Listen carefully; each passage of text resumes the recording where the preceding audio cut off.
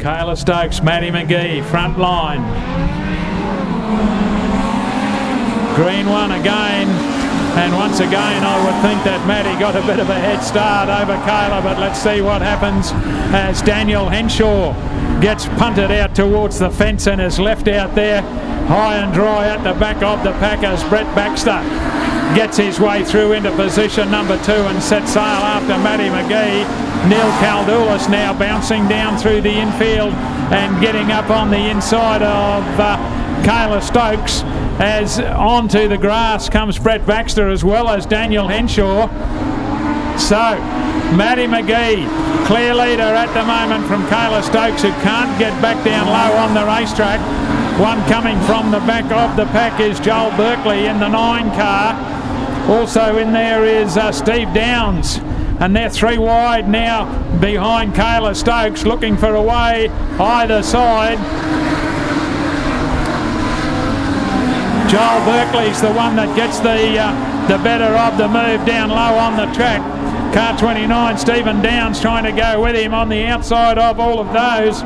It's Brodie Fraser trying to muscle his way through, and Paddy Brennan in for a bit of the action as well as they put another one down, but they're all chasing Brodie McGee, and right now comfortable lead for the 38 car. Neil Caldoulis coming under some pressure from Joel Berkley. Got to remember Joel's come from the tail of the field and has muscled his way through into position number 2 with a good drive in the 9 car.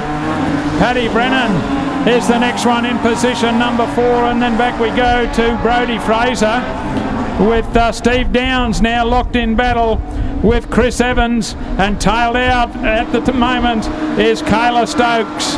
Joel Berkley running down the race leader and then drives straight up on the inside, so side by side down past the pit gate and into the western corner with Maddie McGee trying to shut the door. Berkley won't allow any of that, muscles his way through into the race lead. Joel Berkley started stone motherless in this event and has got himself to the front of the field. Maddie McGee now has got her hands full with Paddy Brennan on the move. Neil Caldoulis back there in position number 4 has got Brodie Fraser interested in something better. A bit of smoke coming from the rear of the Maddie McGee car, as we've got again Steve Downs spinning car number 29 around and turns it back to be very close to the racetrack, and the steward is not going to stop it as they take the... Yes, he is. Joel Berkley. There it is displayed. Joel Berkley. Maddie McGee. Paddy Brennan back then to Neil Caldoulis, who was bogging down a little bit in turn number 2, and on the outside of him was Brodie Fraser. But no doubt about our race leader already putting distance between himself and the pursuing Maddie McGee, who's been passed down on the inside by Paddy Brennan. So Paddy Brennan sets sail after Joel Berkley around the western corner. They go, Paddy's overdone it, and around he goes all by himself. And he will be absolutely livid with that. Thrown away, position number 2 with a lap to go.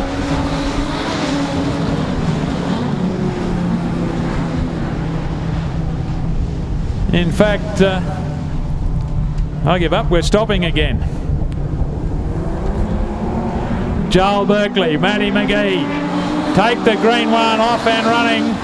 Joel Berkley down low on the racetrack trying to put a bit of distance between himself and the cars chasing him, and that's Maddie McGee. Back then to Neil Caldoulis in position 3, and Brodie Fraser would be the next one down to the control tower where the white flag waits this time for Joel Berkley. Maddie McGee.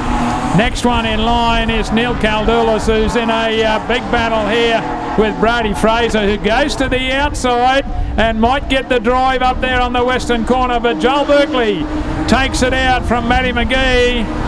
Back in position number 3 was indeed Brodie Fraser, and then Neil Caldoulis. Wow. Productions, here we go. Damien, that's only the first one. Let's try again.